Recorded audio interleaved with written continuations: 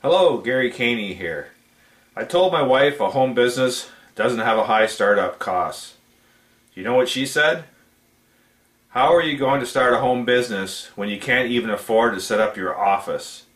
Did you consider these costs before you made a commitment?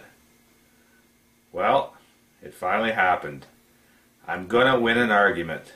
You see, little does she know, I've found a source that will save me tons of money on my office startup costs, allowing me to build my home business on a budget. To reveal this source, we're going to bring in guest blogger Ana Gonzalez Ribeiro. To read this excellent article with valuable links, take a look at the blog post below. And remember, return to GaryCaney.com for more informative videos and blog posts.